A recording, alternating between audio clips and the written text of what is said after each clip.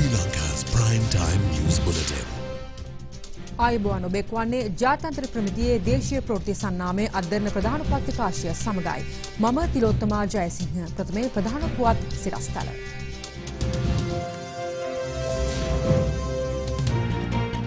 සිරකරුවන්ගේ උපවාසය අවසන්. දේශපාලනික මුතුවේ ප්‍රතිඵල ජනපති පහදයි. දේශපාලන ප්‍රධාන පක්ෂ දෙක එකට එකතු වුණේ ඒ අරමුණ ඉෂ්ට කරගන්න. කැලණි පාලෙන් තරුණියක් ගඟට පනින්. මර්වින්ට මරණ තර්ජන. යන්න වෙන්නේ උණ්ඩෙන් තමයි කියලා කිව්වා. ඉහළම ශිෂ්‍යත්ව වාර්තා කළ පාසලේ රහස.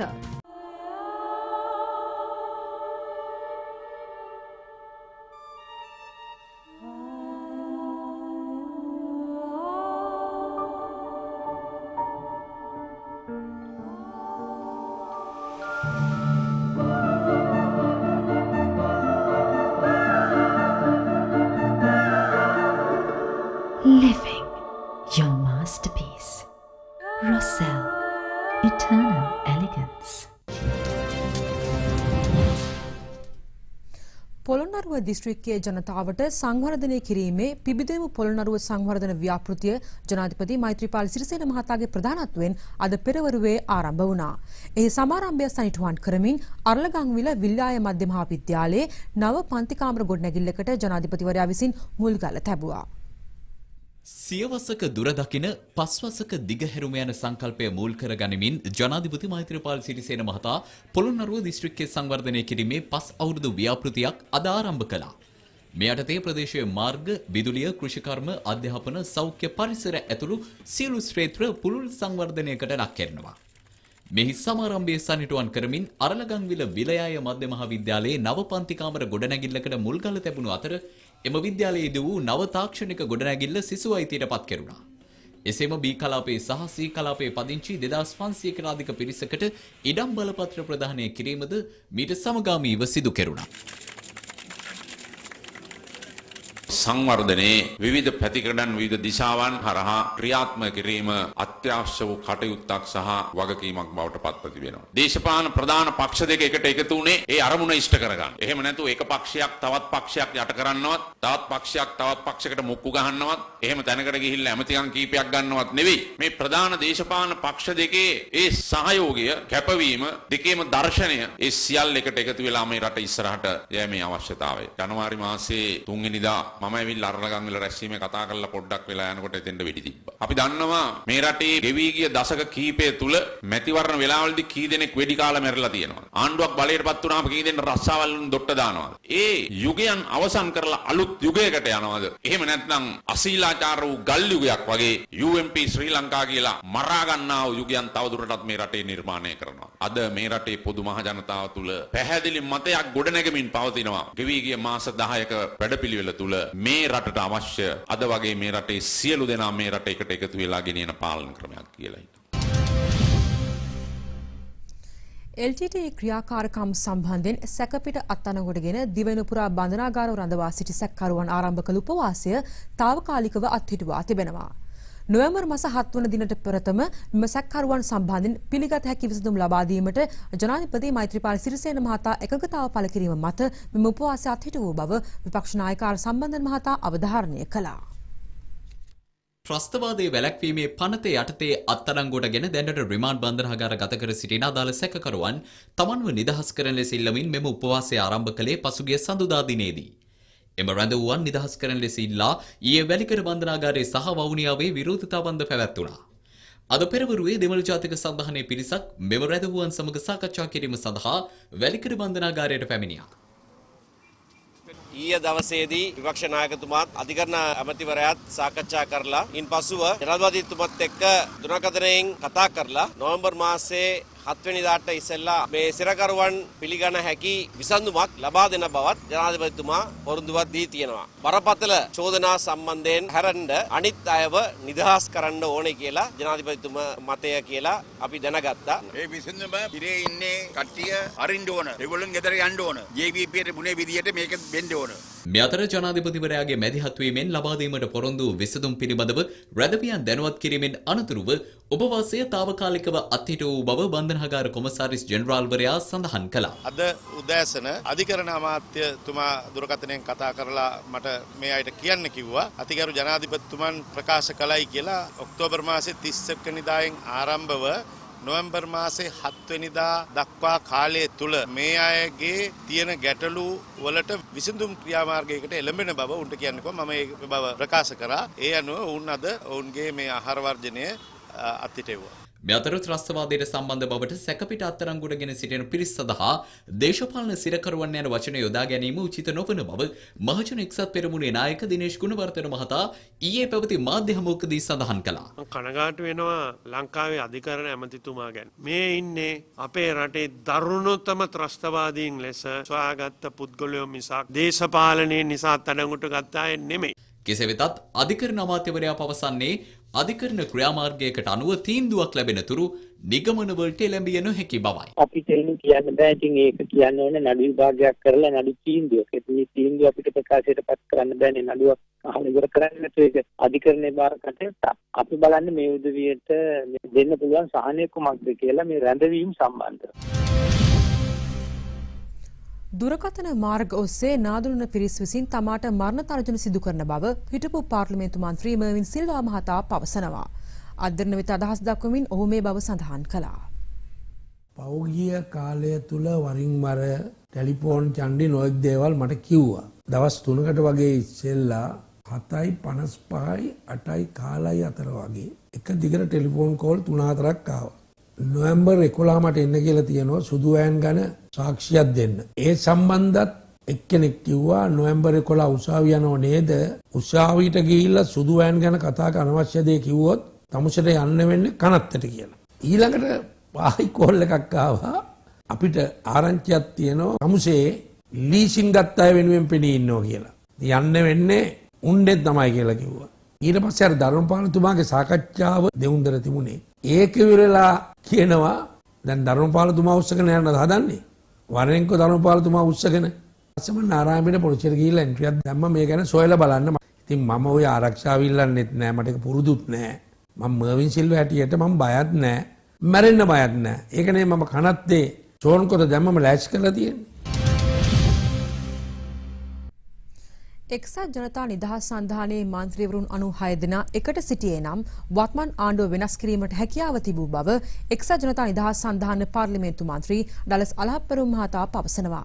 ඒ මහතා මේ අදහස් පළ කළේ කිරින්ද ප්‍රදේශයේ පැවති ජනහමුවකට එක්වෙමින්. මාතර දිස්ත්‍රික්කය අපි දිනුවා ලංකාවේ හොඳම දිස්ත්‍රික්කය විදියට. විශිෂ්ට ජයග්‍රහණයක්. තමුන්නාසලා කැමති වෙච්ච බලාපොරොත්තු වුණු විදියටම අර පාව දෙන්නේ නැති 5 දෙනෙක්ව තමුන්නාසලා පාර්ලිමේන්තුවට ඇරියා මාතර දිස්ත්‍රික්කය. මේ මොහොතේත් කෂේරුකාව කෙලින් කරගෙන ඉන්න මන්ත්‍රීවරු 5 දෙනෙක්. ඒකට තාඩම්බර වෙන්න ඕන. අපිට බැරි වුණේ මහින්ද මහත්තයා අගමැති කරන ඒ බලාපොරොත්තුව විතරයි ඉෂ්ට කරගන්න බැරි වුණේ. අපිට ඒකට 6 දෙනෙක් මදි වුණා පාර්ලිමේන්තුවේදී. එක්කෝ අපි දිනපු 96 දෙනා එකට හිටියනම් මේ අයවැයේදී මේ ආණ්ඩුව වෙනස් කරන්න අපිට බොහෝ වෙලාවට ඉඩ තිබුණා. දිනපු 6 දෙනා එකට හිටියනම් දැන් ඒකට නෙමෙයි ඉන්නේ. කෙසේ වෙතත් අපි බලාපොරොත්තු වෙනවා එක්සත් ජනතා නිදහස් සන්ධානයේ ආණ්ඩුවක් පිටවන්නට ඕන. ඒක තමයි විසඳුම කියලා අපි විශ්වාස කරනවා. ඒ විශ්වාසය තියාගෙන අපි එකට යනවා. අපේ ආණ්ඩුවේ මගෙන් හරි කමන්න වැරද්දක් වෙලා තියෙනවා දඬුවම් දෙන්න. හැබැයි අපිට දැන් එළියට බැලුවා පේන්නේ මොකද්ද? පල්ලි ගැනීමේ වමනාව විතරයි තියෙන්නේ. එතනින් ආණ්ඩුව එළියට එන්න ඕන. ආණ්ඩුව පෙන්වන්න ඕන. අපිට තියෙනවා මිනිසුන්ට උදව් කිරීමේ වමනාව. ඒ වෙනුවෙන් අපි කටයුතු කරනවා කියලා කියන එක ආණ්ඩුව ඔප්පු කරලා පෙන්වන්න ඕන.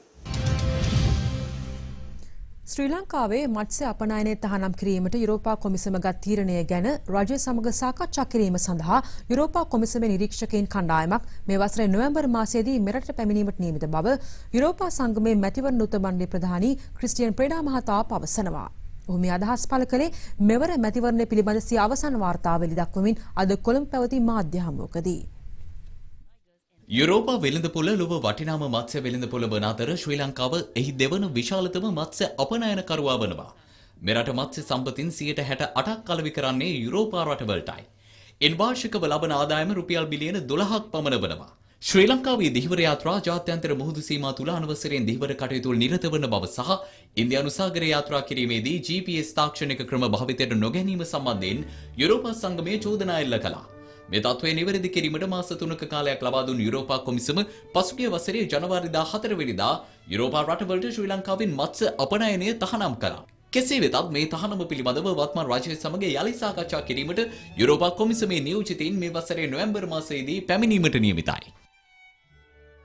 As you know, the ban on fisheries came in earlier this year. මේ වසරේ මුල ශ්‍රී ලංකාවෙන් කරනු ලබන මත්ස්‍ය අපනයනයේ තහනම් කළා. නමුත් මට කියන්න පුළුවන් ශ්‍රී ලංකා රජය ඒ තහනම තියෙද්දිත් ඔවුන්ගේ අඩුපාඩු හදාගනිමින් වර්ධනයක් පෙන්눔 කරලා තියෙනවා කියලා.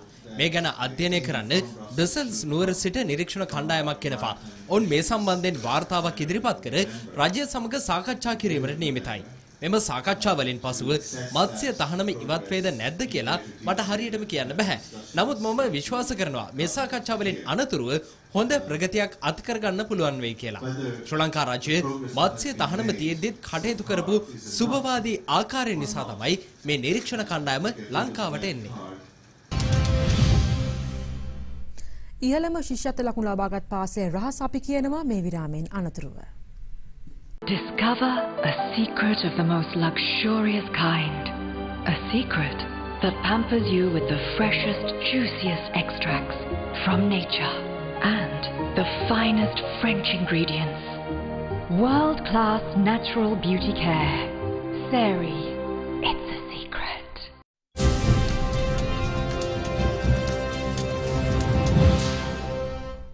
ඔබ නැවතත් අද දෙරණ සමගයි. මේ වසරේ පහ ශ්‍රේණී ශිෂ්‍යත්ව ප්‍රතිඵල අනුව ශ්‍රී ලංකාවේ පාසල් අතරින් ප්‍රථම ස්ථානය දිනා ගැනීමට සමත් වුණේ කුලියාපිටිය විශාකා බාලිකා විද්‍යාලයයි.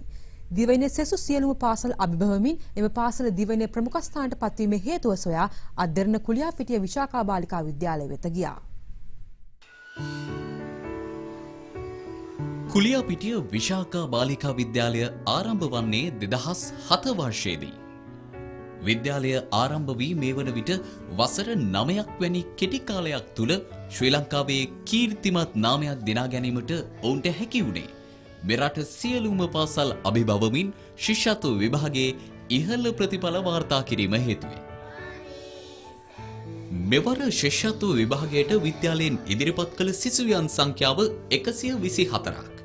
ඒ අතරින් සිසුවියන් 62 දෙනෙක් ලකුණු 160ක විභාගයේ සමත් වීමේ කඩයිම් සීමාව ඉක්මවා යමින් විභාගයෙන් සමත් වන්නේ 50%ක සමත් ප්‍රතිශතයක් විදුහලට හිමි කර දෙමින්. එහිදී ලකුණු 180 සීමාව ඉක්මවා සිසුවියන් 6 දෙනෙක් ලකුණු ලබාගෙන ඇති අතර ලකුණු 170ට වැඩියෙන් ලබාගත් සිසුවියන් සංඛ්‍යාව 27 දෙනෙක්. විද්‍යාලයේ අවම ලකුණු සංඛ්‍යාව ලෙස වාර්තා වන ලකුණු 99 හැරෙන්නට අනෙක් සියලුම සිසුවියන් ලකුණු 100 ඉක්මවා ප්‍රතිඵල වාර්තා කිරීමද විශේෂත්වයක්. විද්‍යාලයෙන් පළමු වරට ශිෂ්‍යත්ව විභාගයට අපේක්ෂකයින් ඉදිරිපත් කර තිබුණේ 2011 වර්ෂයේදී. ඉන් වසර 3ක් යන තැන 2013 වර්ෂයේදී දිවයිනෙන්ම තෙවන ස්ථානයේ හිමි කරගත් සිසුවිය බිහි කිරීමට සමත් වීම කුලියාපිටියේ විශාකා විද්‍යාලීය ඉතිහාසයේ සම්දිස්ථානයක්. 2011 වසරේ සිට වසර 5ක් තුල විශිෂ්ට ප්‍රතිඵල ප්‍රදර්ශනය කරමින් දිවයිනේ ප්‍රථමයා බවට පත්වීමේ රහස කුමක්ද? ඒ කියන්නේ අපි ශිෂ්‍යත්වයට සූදානම් වෙන්නේ පහ වසරෙන් නෙමෙයි. ඒක වසරට දරුවා ඇතුළත් වුණු දා ඉඳලම පහ වසර දක්වාම ඒ වසර මට්ටමින් අවශ්‍ය නිපුණතා මට්ටම් ලබා දෙමින් ශිෂ්‍යත්වයට සූදානම් කරනවා අපි. සවස් 4 වෙනකම් මේ ගුරුවරු නොමිලේ සවස් පන්ති කරමින් මේ කාර්යයට ලොකු කැපවීමක් දක්වනවා. විදුහල්පතිතුමියට අනුව විදුහලේ පළමු ශ්‍රේණිය සඳහා ළමුන් තෝරා ගැනීමේදී විශේෂ ක්‍රමවේදයක් අනුගමනය කරන්නේ නැහැ. කිසිදු වර්ග කිරීමකින් තොරව පාසල අවට දිවිගෙවන පවුල්වලට අයත් ඕනෑම දැනුම මට්ටමක් හෝ සමාජ මට්ටමක් නියෝජනය කරන දරුවන්ට මෙම පාසල විවෘතව ඇති පසුබිමක මෙවන් වාර්තාවන් තැබීම පිටුපස ගුරුවරුන්ගේ කැපවීමත් ළමුන්ගේ උනන්දුවත් හැර වෙනත් කිසිදු රහසක් නොමැති බවයි ගුරුවරුන් පෙන්වා දෙන්නේ.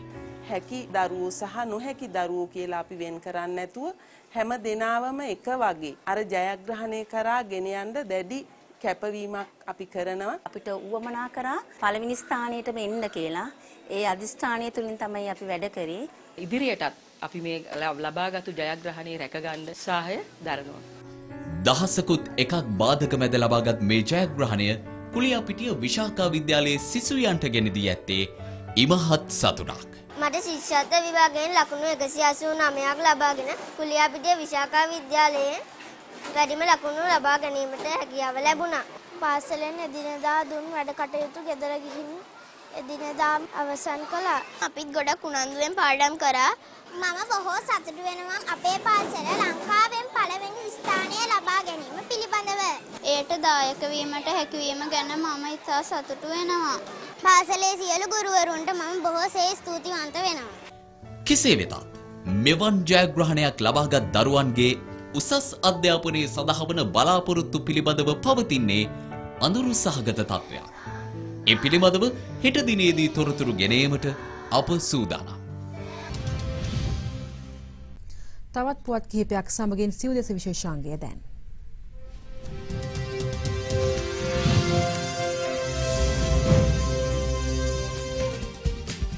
අභව ප්‍රාප්ත හිටපු රාජ්‍ය අමාත්‍ය කේ වේලායුධ මහතාගේ දේහය පිළිබඳ අවසන් කටයුතු අද පස්වරුවේ පස්සර පොදු ක්‍රීඩාංගණයේදී සිදු කෙරුණා.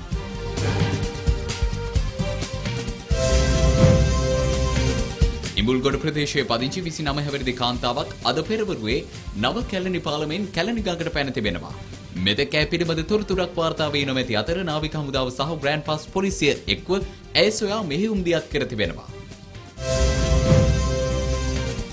කිරමුවේ මාළු ඇල්ලීමට ගිය තංගල්ල ගල්පොත්තාගල ප්‍රදේශයේ පදිංචි 7 ශ්‍රේණියේ පාසල් දැරියක් සහ තවත් පුද්ගලයෙක් ජලයේ ගසාගෙන ගොස් තිබෙනවා.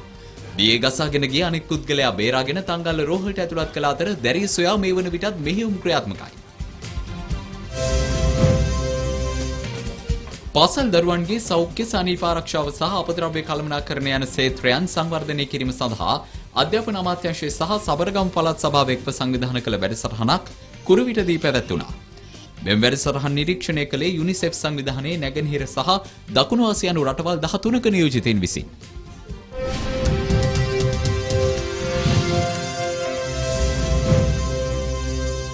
සමගින් අධ්‍යයන ප්‍රධාන පත්‍රිකාශය නිමාවට පත්වනවා.